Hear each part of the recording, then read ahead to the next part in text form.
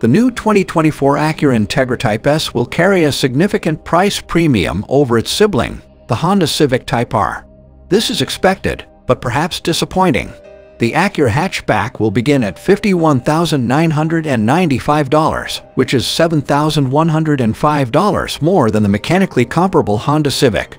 Both cars have a turbocharged 2.0-liter inline-four engine, a 6-speed manual transmission, and a limited-slip differential, but there are some distinctions between the two other than the exterior and interior styling.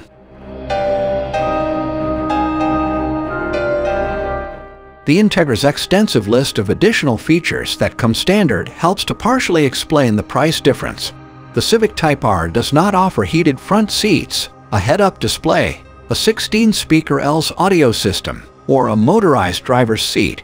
The Integra Type S offers slightly more horsepower than the Honda Civic, as its Turbo 4 produces 320 horsepower compared to the Civic's 315 horsepower.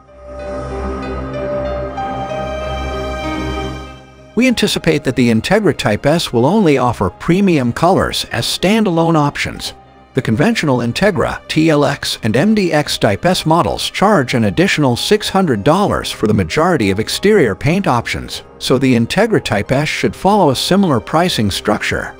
The Type S will be available in white, blue, red, and the same gold tiger eye pearl hue offered on the TLX and MDX, according to Acura, but the configurator tool will be available shortly. Acura will offer the opportunity to reserve one of the first 200 Integra Type S models arriving in the United States.